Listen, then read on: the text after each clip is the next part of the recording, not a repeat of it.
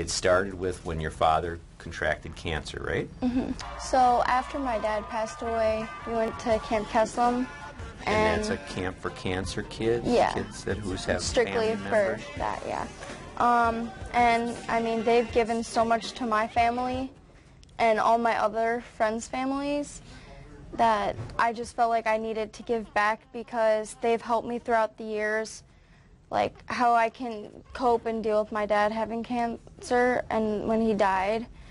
I know at the end, there's a day at the end of camp where we do like a candle ceremony or something, and we all sit in a circle and we have a rain stick or there's a microphone in the middle, and everyone just goes around telling their stories why they're at camp. And I mean, it's so nice to go to that camp and feel... You're not alone. You're affirmed with a lot of other kids who've dealing with the same issues.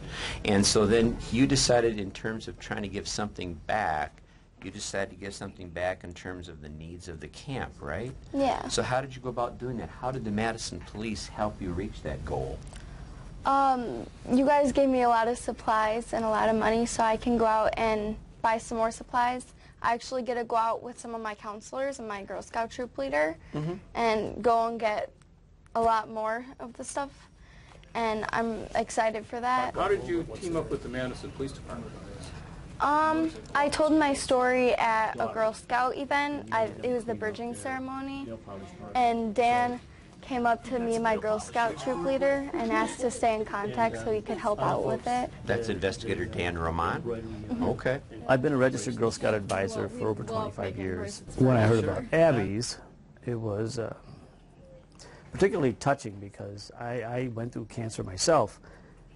So I thought, well, what can I do to help her out? Never seen chalk that big. Put the word out here at the MPD and just started getting supplies collected from employees, and people dropped off money, people dropped off checks, people dropped off supplies.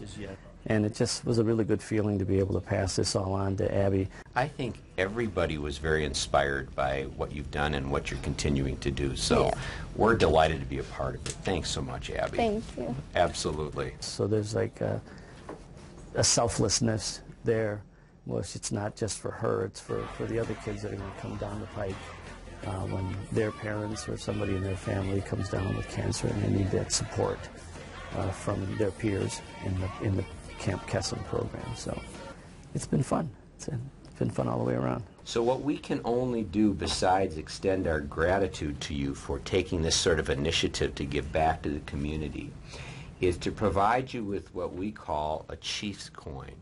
And the Chief's coin is only presented to those people who I have deemed have done things that are extraordinary, that have done things unselfishly for others in order to make others' lives better or this community better.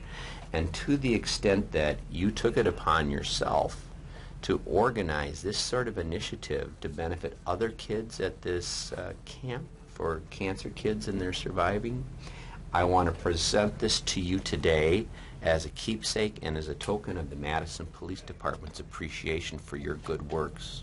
It doesn't begin to express how delighted we are that there are young people like out there like you at the forefront. Thank you so much. Thank you.